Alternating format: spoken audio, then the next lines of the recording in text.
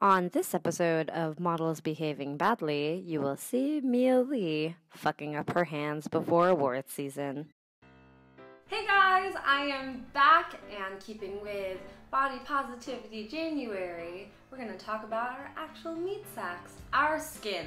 Across beauty and media industries, having flawless skin is an aesthetic standard. Although in real life we all have freckles, scars, bruises, and blemishes, and that's just part of the human condition, even though it totally conflicts with this beauty standard. Remember that for every model that you see in a magazine, an actor that you see on the red carpet, there is probably a makeup artist on set making sure they look perfect and that their skin looks flawless. My biggest challenge as a model and as a performer is constantly looking like I rolled out of a fight club. The quality of your skin definitely plays a big role in your quality as a performer. There are some companies that will in fact have you write down on a checklist where the bruises on your body are. Other companies will cancel a shoot because the model is too marked up and bruised. It can be for aesthetic purposes or just at the director's discretion. In adult film, it's not just our face and limbs that are exposed, but our whole body is under scrutiny. I do a lot of competitive lesbian wrestling porn and BDSM shoots. We are gonna get bruises from wrestling, from impact play, and that's a part of the process. This can create a conflict with the more vanilla scenes that I shoot outside of those niches, where it's not great to roll up being scuffed up with your nails all messed up from whatever activity you've been partaking in. Outside of work, I have this huge passion, probably my favorite, that definitely makes me a bad model.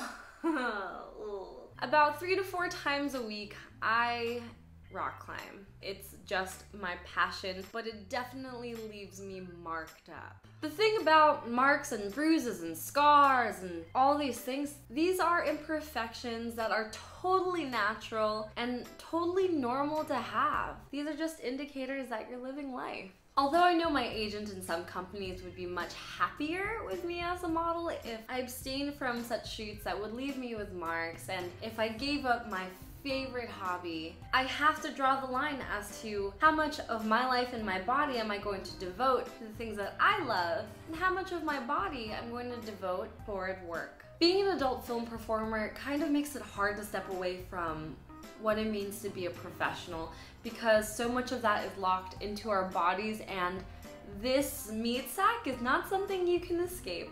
Finding this balance is an ongoing process. I'm filming this now about a week before the AVNs. The porn Emmys, I'm gonna be on the red carpet, there are gonna be tons of pictures taken, all sorts of media there, and last year I took an entire month off from my favorite thing, and I was pretty miserable, but this year I am devoting more time to living life for myself. When there are scenes that demand my body be perfect and minimally be marked, I will take that time. It's just a matter of being the judge of when I need to take care of my body in certain ways.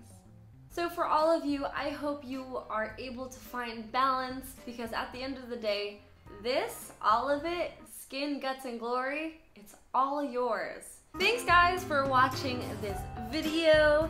Be sure to leave a question, comment, or concern down below. Click subscribe, and I'll see you next Sunday. Take care.